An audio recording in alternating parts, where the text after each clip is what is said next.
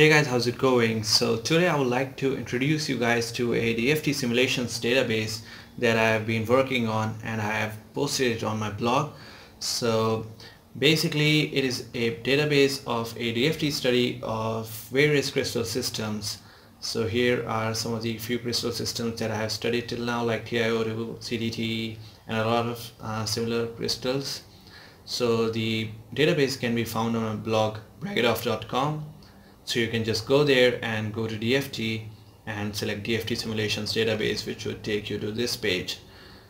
That is this. So here there is a DFT study for a lot of crystal systems. You can just click on any of these and it would take you to the study. So let's just say you click on cobalt. So once the page is loaded, the study that I provide is pretty unique in its very own way.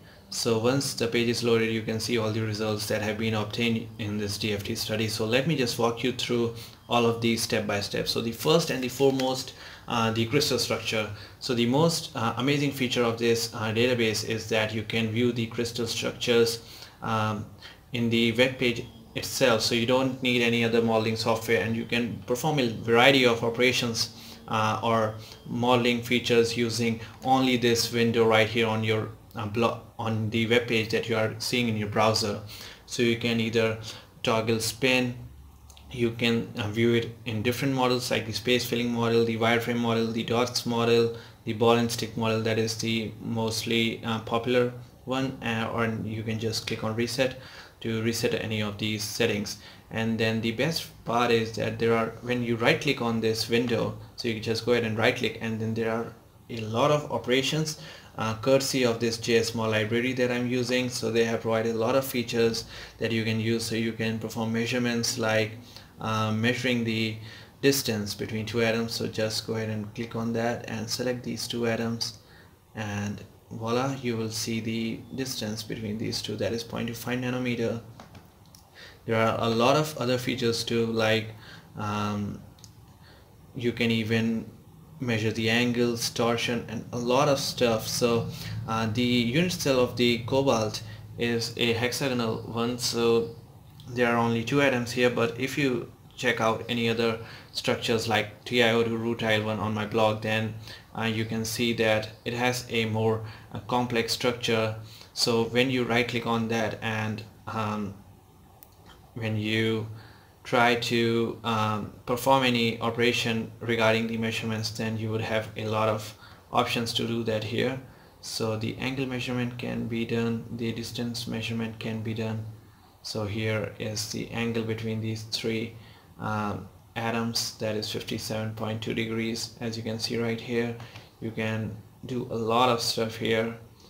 You can even change the style, that is the how you want the unit cell to look, how you want the bound box to look, how you want the you can select the sizes of the or the widths of the axes, the bounding box, their sizes of widths, the unit cell size of widths. And now coming to the best part is that it has a lot of features from the JML library. So you can just go ahead and click on console, and when you come here, then you can even use it to model the H-scale planes. So if you are a crystallographer, then you might find this feature very useful, and you are performing a DFT study, then this is a must-have. So you can give this command isosurface H-scale 100 to show you this particular H-scale plane, and as you can see, it is here right now. So there is a lot of features and you can use, and you can even click on help.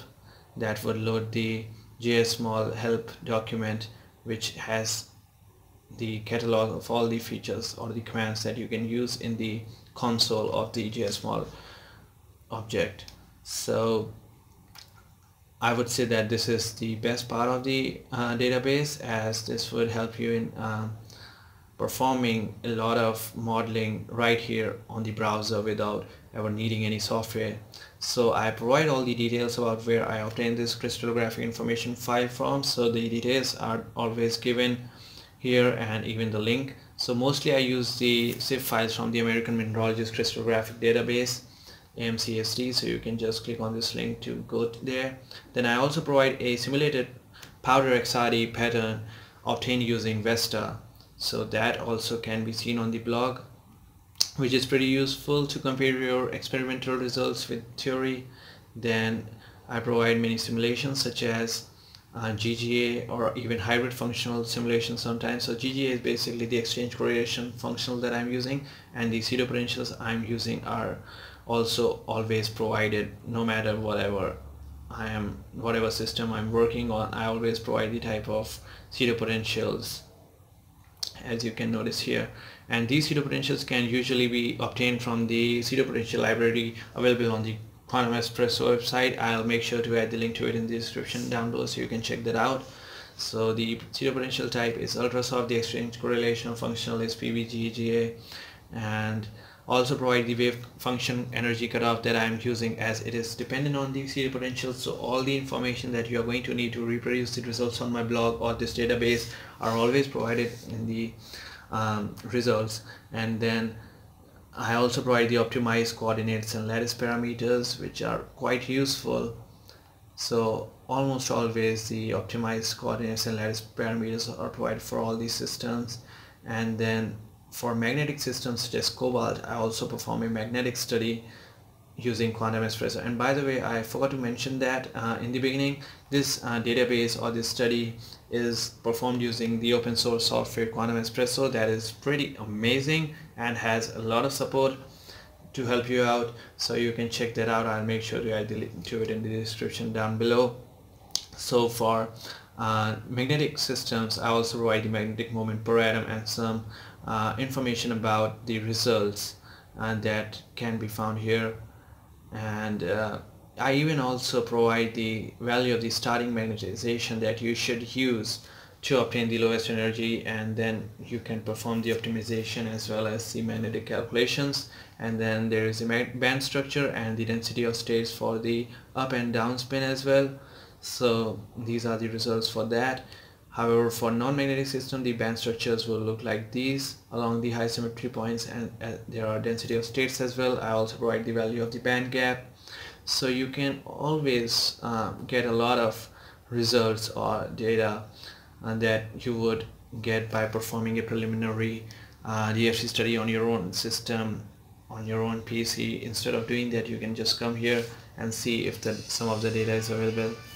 And lastly, I also provide the input files. However, currently you can see that there are no input files available for some of these systems here, but I'm in the process of adding all those input files. I have all of those on my PC. I just have to upload these so that you can reproduce these results, and these input files will also help you in, if you're new to Quantum Espresso, then they will help you on how to create input files. So I'll also be providing these, which is unique among any other DFT database that you will encounter. And I also provide links to all the software that had been used in this particular study, and then there are some references and resources that you can find useful depending on the crystal crystal system you are working on. So if I use any reference or result and to compare my results, and I always include them in references and resources. And if you have any doubts or questions, then you can always leave them in the comment section on my blog. So I hope you guys are enjoying this DFT database, that is, you are finding it useful. So, and even you can contribute to this database by just leaving a single comment and asking me if I would like to have that information. Then I will maybe we'll just exchange some details, and you can send the information, and I'll make sure to add the results with your name on my blog. So I hope you guys find this database useful, and that's it, I guess. So that's the introduction to the DFT database available on the bracketoff.com. That is my blog. Well, that's it. Thanks for watching and have a great day.